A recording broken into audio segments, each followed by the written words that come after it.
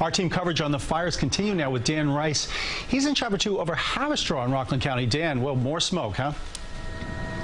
That's right, Dick. We're about a mile north of where Nick was just reporting from, and this is also along those same train tracks that they were talking about. We're going to zoom in with the camera here, and you're going to see those train tracks down below. That's the CSX rail line, and you can see there are homes on the east side, of those railroad tracks. And the fire, luckily, did not come down through these home areas here. Instead, it went up the hill over Route 9W and into this mountainside on the backside of the Haverstraw quarry. And you can see there's several hot spots that are burning here. A very difficult area to reach by fire truck.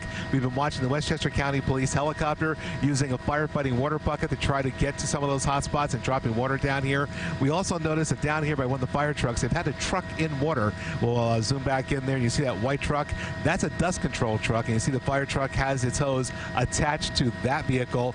They're doing whatever they can to try to get to those fires, but they're in very stubborn spots. So as Nick said, they'll be here for quite some time tonight trying to get a handle on these fires. Reporting live in Chopper 2, Dan Rice, CBS 2 News.